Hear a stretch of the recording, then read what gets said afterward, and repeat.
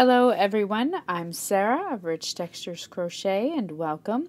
Today we're going to learn how to crochet the Royal Ridge stitch, which you can see here in front of you.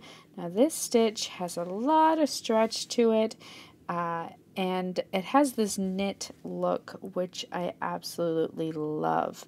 Now the stitch is similar on both sides, so it's great for those crochet projects that show off both sides, and it's really easy to work once you get the hang of it. So today for this tutorial I'm going to be using a 5mm crochet hook as well as some cotton yarn by Lion Brand. There's links to both of these items in the description of the video, as well as a direct link to the free written pattern, which is on my blog at richtexturescrochet.com. So thank you so much for joining me. While you're here, I invite you to subscribe, take a look around. This channel is updated weekly with a new free stitch tutorial on Sundays.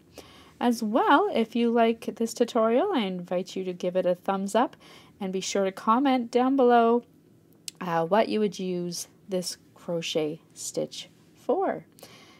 So again, thank you so much for joining me. Our stitch today is worked in rows, so we're going to start by making a slip knot, and then by working a foundation chain, and your foundation chain today can be any number of stitches plus 1.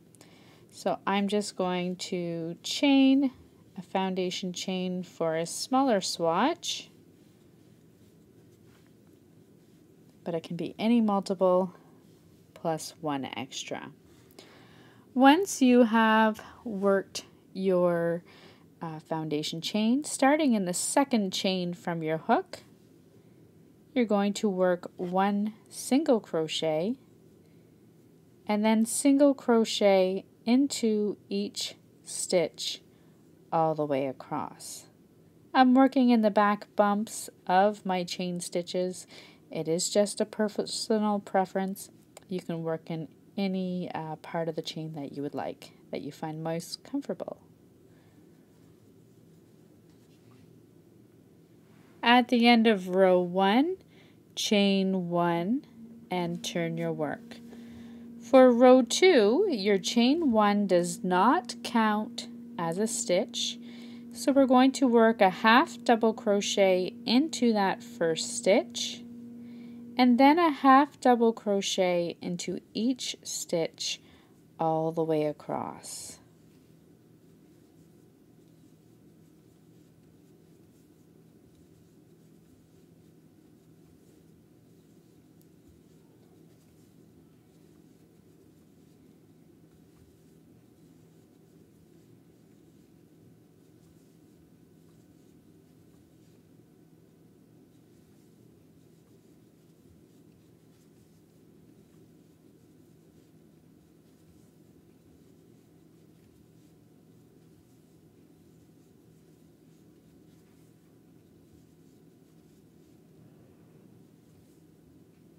At the end of your row 2, chain 1 and turn your work.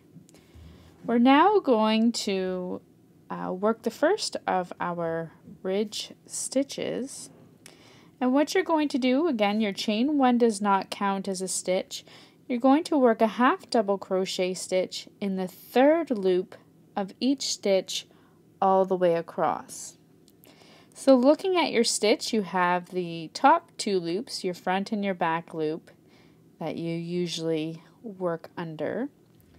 If you're looking at the back of the stitch, which is now facing you, you will see this horizontal bar, or this loop, that is running under your front loop.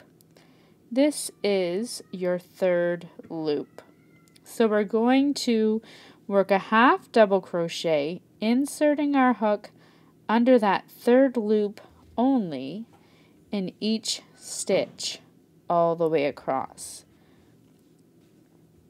So always working that half double crochet under the third loop of each stitch.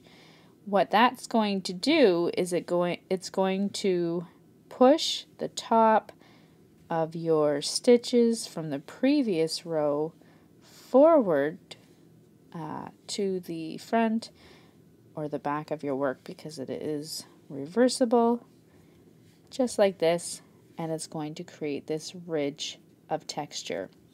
So continue working half double crochets in that third loop all the way across.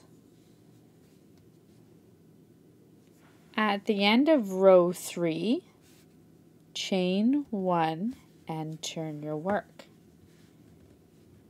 Now for the rest of the pattern, you're simply going to repeat that row 3.